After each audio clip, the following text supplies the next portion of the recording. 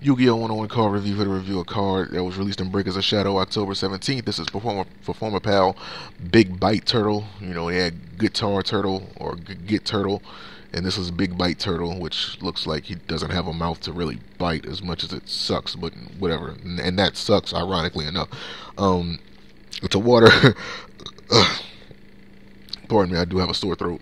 It was a water reptile pendulum effect monster, level 3, pendulum scale 3, attack 800, defense 1200. Pendulum description: pendulum effect. Once per turn, you can reveal one Performapal or Odd Eyes monster in your hand.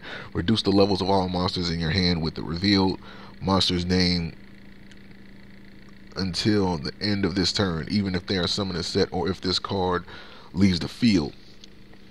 A monster effect: if this card is destroyed by battle, you can destroy the monster that destroyed this card. So it's a convenient monster.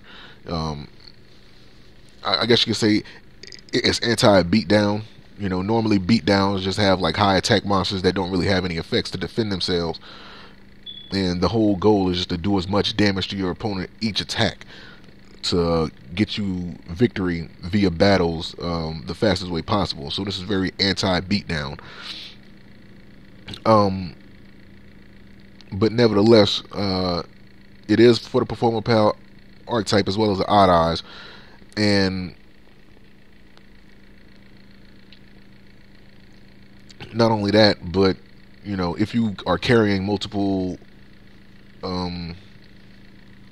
cards in the same hand, well, no, not even that, because I think again, Odd Eyes Pendulum Dragon is what level? Well, all the Odd Eyes dragons, as far as the ones that go in the main deck, they're level 7, right? Level 6 or level 7. But nevertheless, there aren't too many Performapal monsters, especially probably with these new ones that are coming out, that probably won't work as well with the old, you know, like the old ones. I'm not saying it won't. I'm just saying maybe like the new ones coming out are better suited to work with each other, and like the old Performapal cards are better suited to work with each other. You know what I mean? But I'm pretty sure there's some combinations that you can come up with. I don't think they would be that stupid not to think that far ahead when they made the card. But with that being said, if you are in a situation, say, where the pendulum scales aren't high enough for you to pendulum summon an Odd Eyes dragon in your hand or from the extra deck, then, well, just in your hand, I would say just in your hand, then at least you'll be able to use this monster's effect as well as a couple of the other monsters in the archetype that have similar abilities. You'll be able to lower their levels enough to where you can pendulum summon them. You know, so Skullcrobat can search it out. Monkey Board.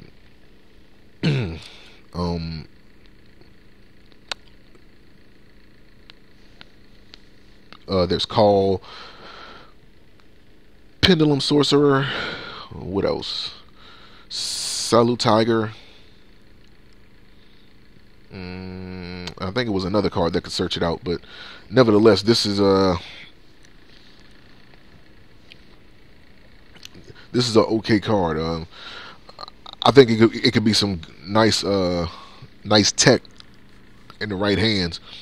So, link to this card is going to be in the description. You guys can check it out, and I will see you for the next card review. Now that I'm thinking about it, you should be able to use cards like Torrential Tribute along with it. I mean, even though it does, or even cards like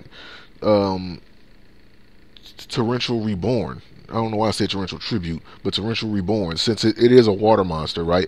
And when it gets destroyed by battle, you know, it destroys the monster that destroys it, and then you can use cards like Torrential Reborn to get it back and put it back on the field, and you can use it again. So, and not only that, but you can, by the effect of Torrential Reborn, you'll be able to burn your opponent for 500. So that could be some type of strategy right there.